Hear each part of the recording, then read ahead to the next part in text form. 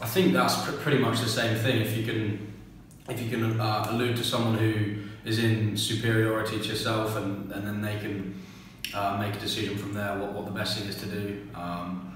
If not, speak to the person who you've seen getting bullied and ask them how they're coping, and just find out how they're getting on and see what they want to do going forward is probably the best thing to do. I think just speaking to teachers, parents, friends, whoever it is, making sure that you realise you're not in it alone. Everyone cares about the fact that you're being bullied, so please don't just bottle it up. It's good to speak about it so that the issue can be resolved.